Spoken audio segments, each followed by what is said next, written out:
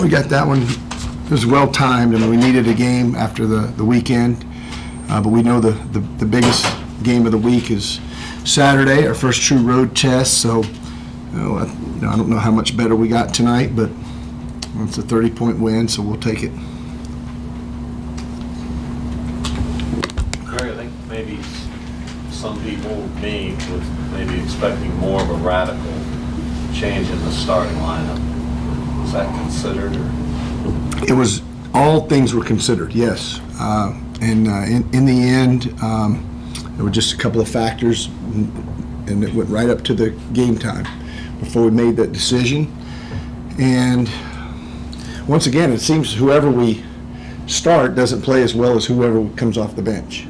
So, but yeah, everything was, all spots were open and still are. From what you saw tonight, do you think you'll stick with this 5 for Saturday, or is that too far out? I think I just said all spots are open, and will continue to be.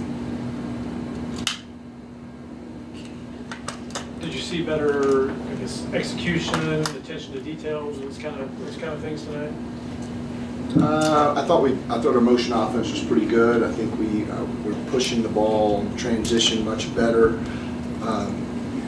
and once the transition didn't produce anything, we were moving the ball and sharing the ball, cutting pretty well. Got to have ball movement, player movement, and that's something that was not as good as what I would have liked over the weekend. So that was what we're trying to improve upon. So pushing the ball in transition, is that a lot of Deshaun?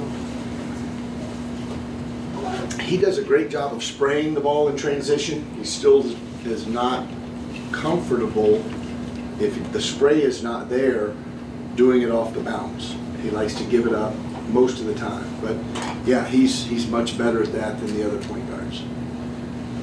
Ronald just seems to have been all season just really solid. It seems like he's in the right place most of the time. Very solid. How's he kind of progressing and earning more and more minutes? Well, he's playing well on both ends. He's rebounding, he's defending.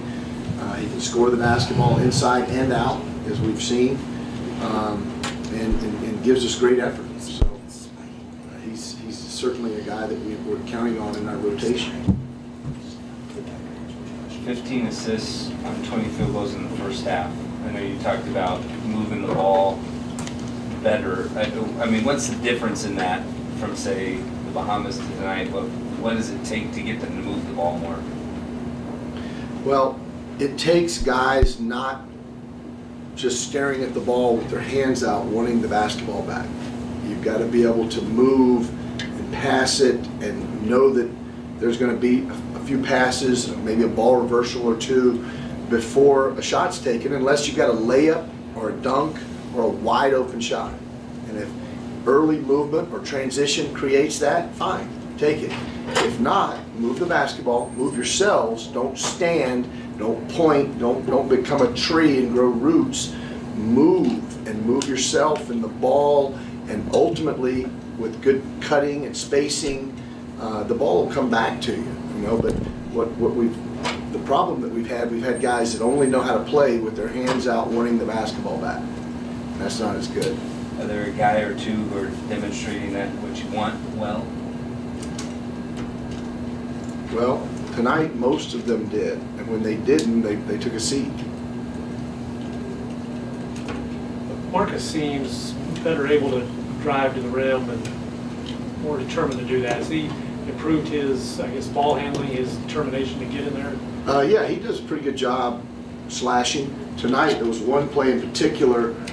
We ran a ball screen, and he was in the corner, and I think it was Rano that rolled after the ball screen, and whoever came off the ball screen threw it back to Marcus after he rolled up. We call it roll up. You're in the corner, there's a ball screen going away from you, and you roll up.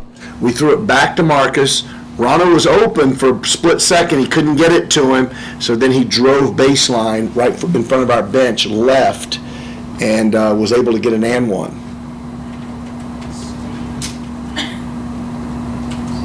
Shaq seemed real vocal in the back of your press. Did you notice any difference with him coming off the bench and his production today? I thought he was I thought he had some big boy moves. Now, again, that guy was really big. He had D1 size, but there was no one else out there that could compare to the athletes that we saw in the Bahamas. But tonight he's 7 for 10 from the field and had some big boy moves. So we'll see if he can do that on Saturday against Colorado State's players, and then whoever else we have after that. But he handled coming off the bench very well.